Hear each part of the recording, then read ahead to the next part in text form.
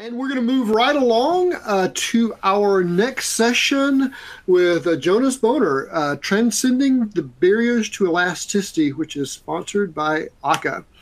Jonas is the inventor of Akka and the CTO and co-founder of Lightbend. He's a distributed systems innovator and OSS community leader. He wrote the very influential Reactive Manifesto and Reactive Principles and numerous design books that set the foundations for how we tend to think about and build systems today. The Reactive Manifesto in particular really was an eye-opener for a lot of architects about the way to think about systems. Jonas is the originator of Akka, the flagship solution from Lightbend for building, operating, and securing distributed applications. He's also an amateur jazz musician and a passionate skier who holds a Bachelor of Science from Mid-Sweden University. So please welcome me in joining Jonas. Thanks a lot, Neil. Yes, I'm going to talk about elasticity here and how we, as developers, could help sort of transcending the barriers to elasticity, because there are many. Sort of free up the infrastructure to do what is best, by doing, by sort of leveraging good principles up in the application stack. So, but let's start with some definitions. What does really elastic mean? Merriam-Webster defines it as being capable of ready change or easy expansion and contraction. And I'd say that my definition is that it's a system that stays responsive under any external factor, workload, operations, failures, by scaling up or down on demand. So sort of being able to react. It's really being able to react to changes by sort of increasing or decreasing resources allocated to service, the inputs that are arriving into the system, and sort of allow the application to be sort of stretched out or contracted in a transparent fashion as a reaction, to these changes of inputs.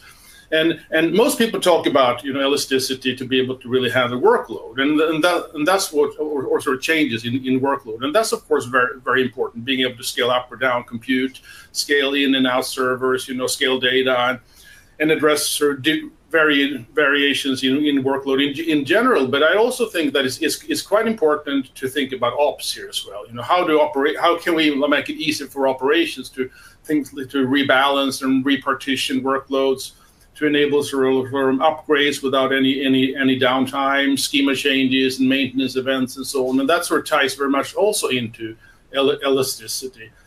And of course, failure as well, being able to recover, move, and replicate workloads, as a sort of response to to failure, hardware failure, network failures, or system failures. So with that little bit of sort of broader definition in mind, let's dive into some of the barriers to elasticity.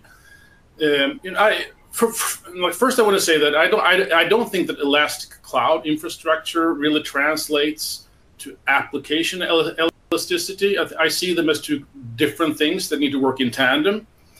And as developers, we can, there are many barriers that we can run into, and unless we think ahead, we as developers and also operations staff, might be forced to rethink and rewrite application to sort of transcend each one of these barriers. The first one, this of course is very, very high level because I only have 30 minutes.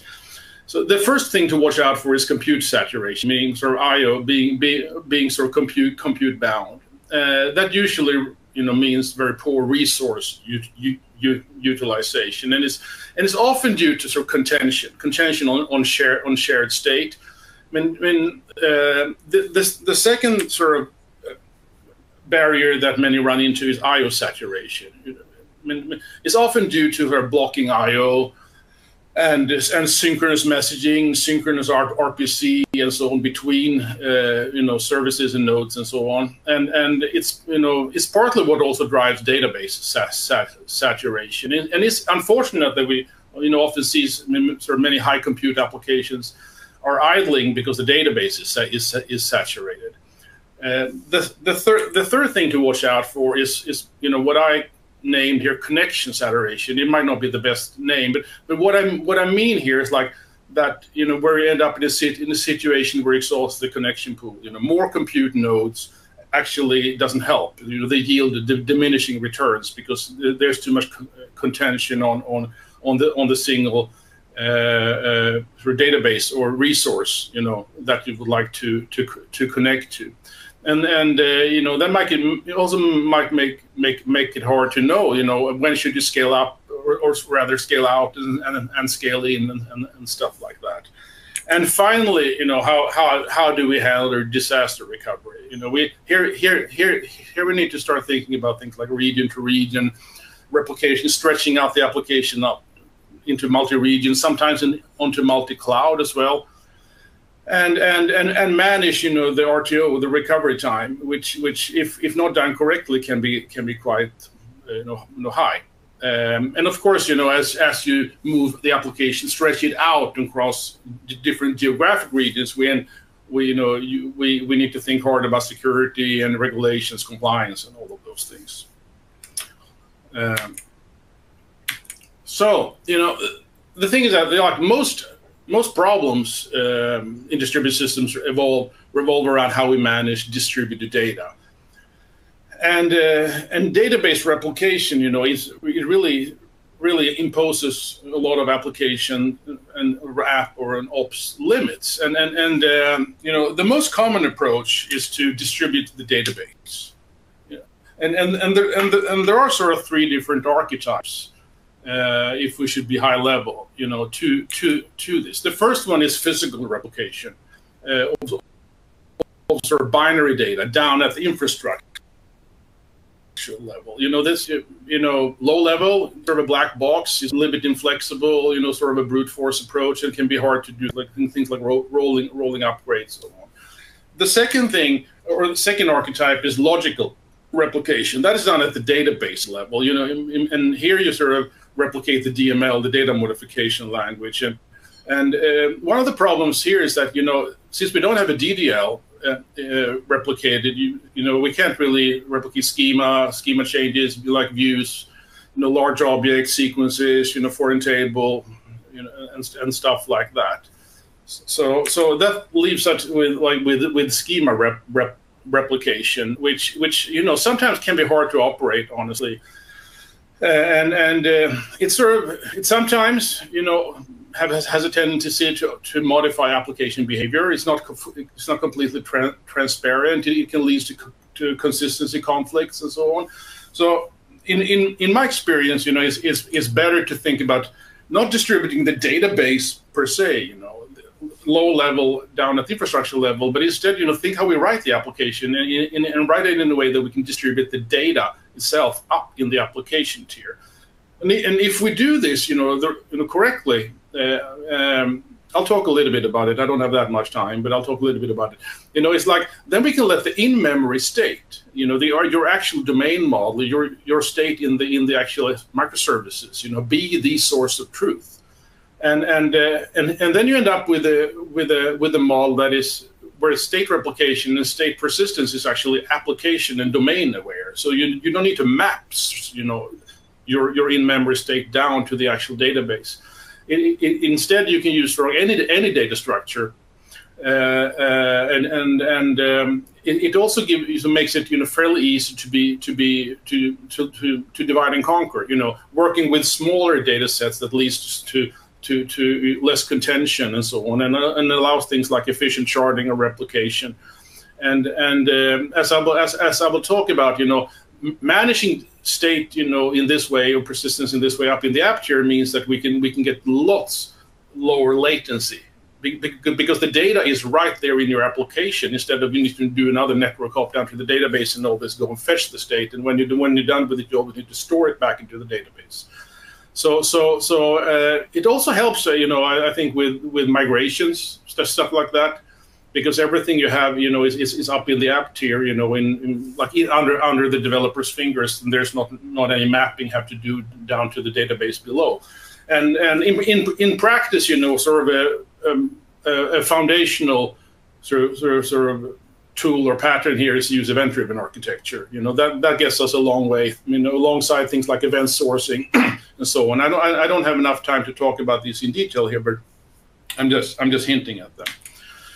So, the biggest enemy of elasticity is contention, and we really need to work hard at minimizing contention. And when I say contention, I mean access, so parallel access to shared resources in the system. It's really contention that kills scalability and also kills performance. And being able to be then asynchronous and non-blocking, using non-blocking, I/O and so on, that sort of gives the caller the option to be able to perform other work asynchronously rather than being sort of blocked and waiting for resources to become available. So queue up sort of wait time and add wait time to the system. And that means that we can be a lot more efficient in how we use resources. We can be more cost efficient, being more energy efficient. And in practice, it means, it can be achieved by allowing the caller to simply put a request on the queue and register a callback to be notified later when the result is available, and then return immediately after doing so, and sort of freeing up the thread or the resources to be used by others and continue execution, and then be called asynchronously when the result arrives. Also, things like data partitioning is extremely important here. I mean, being able to partition your data into smaller data sets for minimizing contention, and also not really sharing mutable state freely, because as soon as you do that, you need to introduce locks and wait times and queues and stuff like that. Instead, sharing mutable facts. I'm going to get more into that later. It's really it really needs to be async and non-blocking all the way down. So it's really the weakest link in the chain that matters. And there's two concepts that are really important here to be aware of. First, we have contention. That can be defined as the wait time, waiting or queuing for shared resources. The second thing that is also is important at play here is what is called coherency, and that is sort of the delay for data to become consistent. And we have Amdahl's law that talks about contention, how contention affects the parallel system, and how contention can sort of give diminishing returns as you add, as you sort of try to scale up the system. As you can see here, that the more it very, very hard hits on how much speed up we have, on the vertical axis, depending on how much sort of parallelization we have in the system as we scale it out. But that's not the end of the story. We also have the universal scalability law, which in a way sort of builds on Amdahl's law by adding coherency. And as I said, coherency can give negative results. What we really want to achieve here is linear scalability. That's the sort of the straight line there. Amdahl's law, as I said, as contention. But if you don't take coherency into account, or incoherency into account, then you might miss that is actually as you add resources to the system, more nodes, more cores, you can actually get negative results.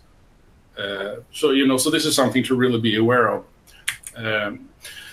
So I really think this, on a fundamental level, systems need to be decoupled. I think we all can agree with that, and they need to be decoupled, in time. That's decoupling systems in time is really what gives us concurrency. It adds sort of an asynchronous boundary, and gives us loose coupling. But we also need to decouple the systems in space, and decoupling in space is what gives us distribution. Is be able to communicate across context, across cores, across nodes, across data centers, clouds, etc. And these things really can provide the foundation for resiliency, for mobility, and for elasticity. This might be a contentious one, but I'm a firm believer that strong consistency is the wrong default in distributed systems. We often use strong consistency just out of habit, in inertia. It's how we've always done things. But it really adds a lot of contention. It adds wait time. It's often too brittle, and it's really hard to make available. It's hard to make resilient. As Pat Helen, have said numerous times, these are actually two quotes from two different papers. He said that the developers simply do not implement large scalable applications assuming distributed transactions two-phase commit is the anti-availability protocol. And when you think about it, it's not really anything to be surprised about, because it's not really how the world works. The world is inherently, eventually consistent, with causality at play. And pretending that everything is strongly consistent, can sometimes make things worse, even though it is a very great developer convenience. It is a leaky abstraction. Don't get me wrong, there's nothing wrong with strong consistency. Where it works is like magic. It removes so many sort of problems for us. But I think it's a wrong default, and it should be used carefully and deliberately where you absolutely need it. So to sum things up, don't carry around more guarantees than you need. Since every guarantee that you add to your system has a price. It has a price in terms of scalability, in terms of resilience, reliability, availability, maintainability, and so on.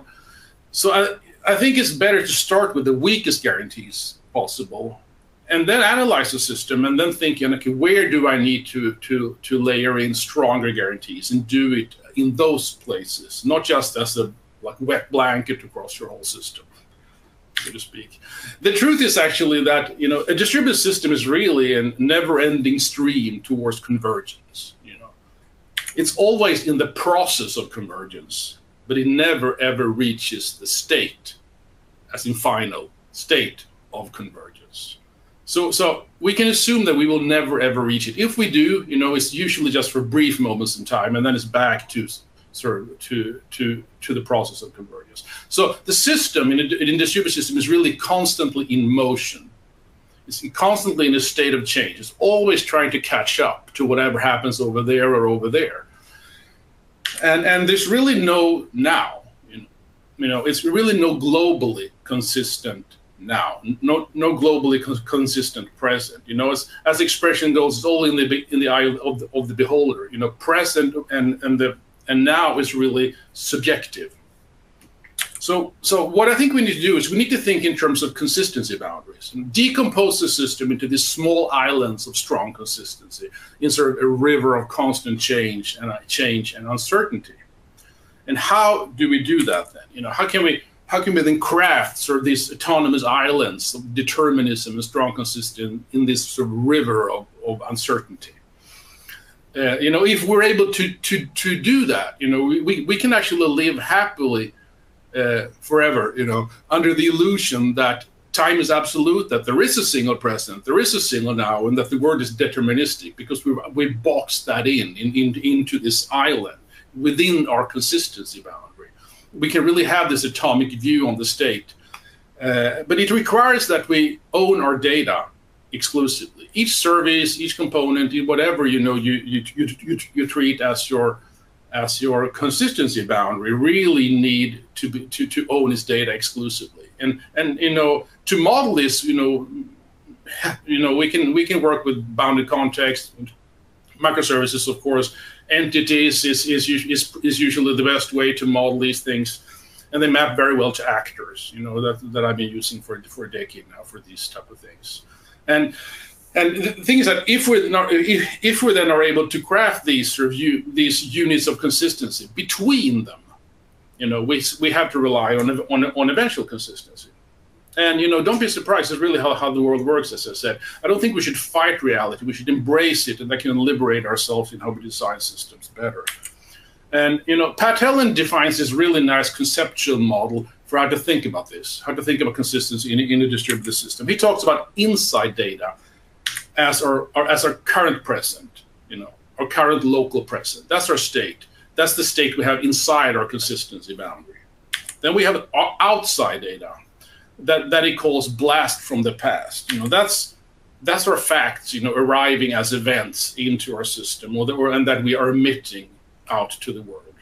If you're able to do that, you can really work with values between these consistency boundaries, which gives other components, a really good solid foundation for reasoning about what's going on, because immutability, is the name of the game there. Facts don't change. And between services, he calls that hope for the future. This is almost poetic in a way. That's our commands and requests. That's someone asking someone else to do something. And so why does he call it hope? I think it's really around that. There's no promises here. Commands and requests, they can get dropped. Content can get garbled on the network. They can even be rejected by the receiver because they're invalid or whatever. So shared state. So shared mutable state, as I talked about, is unfortunately still the norm, and the reason why it's problematic is that updating place, can really get us into trouble, especially if this mutable state is globally shared, because it needs to be guarded and so on. And things you can receive an object and you look at it and it's one value and the next second is another one. It's really hard to do reasoning on this on such a fragile foundation. So and it leads to really increased contention, coordination, wait time, and so on. So I really think that we need to contain mutable state, and the best way to think about it is that we need to make it non-observable to the rest of the world. Fully contained in this safe haven, of strong consistency, but only used for local computations. So when you're done with your processing, then using mutable state in your business logic in your component, and you're ready to tell the world about the results, then we can take the result, we create an immutable value based on that, and then we publish that as a fact for the outside world to act upon, or if we store it to an event log, for example, then you have a full the full history of all the state changes that ever happened to that component in order, so it can be replayed. It can be replayed for replication, for failure, recovery, and so on. And as I said, one of the best things with this is that then others can base reasoning on stable values that simply don't just change. And good tools for this, as I said, is like actors, entities, event-driven architecture, event sourcing, CQRS, and so on. Another very important piece in the puzzle is location transparency, and async message passing. In my opinion, in my sort of experience, it gives us one communication abstraction across all dimensions of scale. And what I mean by that, we have one sort of programming model, one way of doing communication with unified semantics, regardless how the system is currently deployed, regardless of which topology it currently has, which actually can change. So instead of relying on different tools and semantics for different levels of scale, meaning if we're working core to core or container to container, server to server, data center to data center, we can like, for example, using callbacks for a single core, for example. Or use threads and locks across core. So we use messaging or some pub sub across cores and data center. Instead, we can if we use async message passing, we get location transparency as a unifier of all of these sort of dimensions of scale, from core to socket to CPU to container to server to rack to data center to region, global. It all looks and feels and behaves the same according to the same semantics. So another really important thing is that we really need to distribute data and logic together. And here I'm going to talk a little bit our experiences, designing Akka as sort of a template, how it all can be put together. So lessons learned from thousands of users that we've been helping. So there are sort of three important principles here: that you should always bundle state and logic. So sort of state should be embedded sort of in the application, sort of in a sort of in-memory database. And that sounds more overkill than it is, because these right patterns like event sourcing and so on can really give you that. The benefit of this is like the application then is a system of record, not the database. And you distribute the data and not the database. And these things map. If you have logic and state, fully coupled, or sort of bundled together, it maps very well to actors, to microservices, and so on. And one of the really good things is that you can run it anywhere, since it's exposed to the world through location transparency. it can actually be moved out, to the end users running in the cloud, or even out at the edge for extremely low latency. And you get sort of resilience almost built in, because if you move the component out to the outside, to the furthest out edge, you can actually lose the connection to the backend cloud and still continue to function as nothing happened, because you have the state, you have the processing, and you have the user that you want to serve right at the same physical location. Then as if the connection to the backend cloud is restored, you can just start making use of that for backup propagation, for communicating with peers, for replication and stuff like that. The other thing is that I found really important is, like, no node should really be special. They should all be masterless peer-to-peer communication, and every node really needs to be able to serve both reads and writes. That eliminates bottleneck and performance degradation as you scale this system out.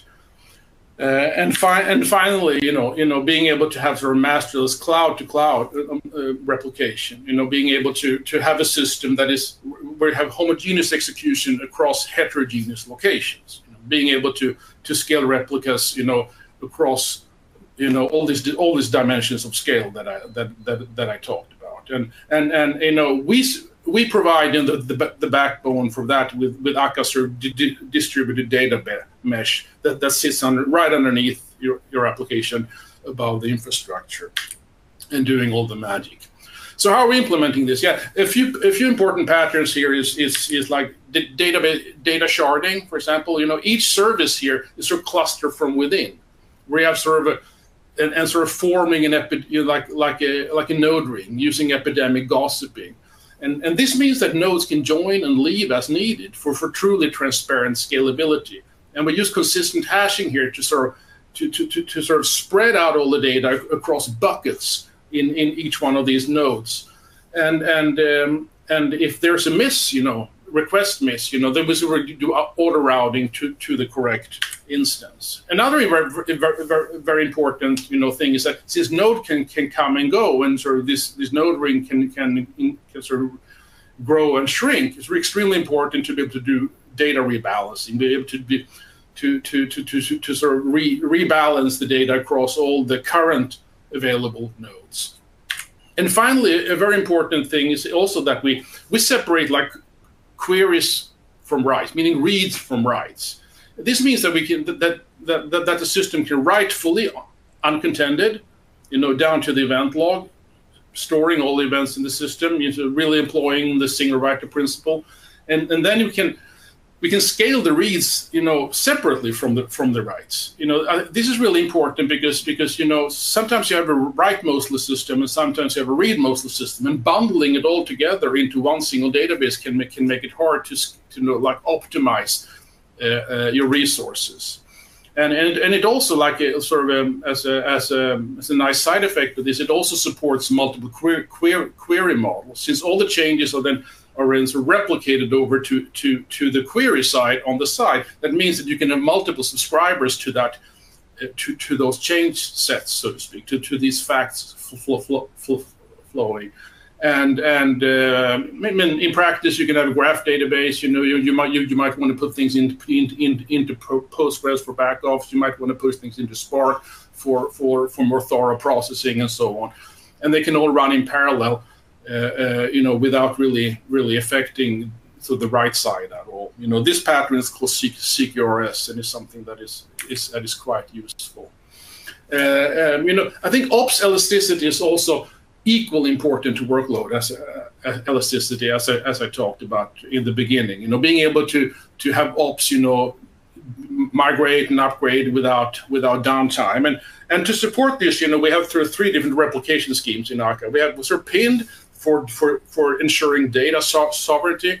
We have multiplace with replicated read for global HA, that's sort of active passive, and we have multiplace replicated write for like really continuous WAN-based replication, where all replicas are fully active, serving both reads and writes. And these different models really means that that ops can get a lot of flexibility of managing the application without any downtime. Changing the application, the data, changing the topology, even moving from single region to multi-region. things like version and schema changes and so on, and even update the underlying infrastructure, because that's completely decoupled from how the application is doing all of this. So you know, to sum things up, you know, using these principles, Aka's really been able to support elasticity completely transparently across this whole application stack. Like from bottom up, you know, scaling compute up and down. We usually like actors and streaming for the stuff like that. Scaling data, you know, automatic rebalancing and replication of data using things like event sourcing, streaming projections, like sort of materialized views. On the app level, you know, we have sort of masterless clustering, as I talked about, you know, with completely, you know, all replicas really being able to serve those writes and reads. And on the network level, you know, being able to stretch these out geographically across regions, across multi-cloud, you know, all provided, you know, by this data fabric and this sort of single unified programming model that can really help you scale across all these abstractions, you know. So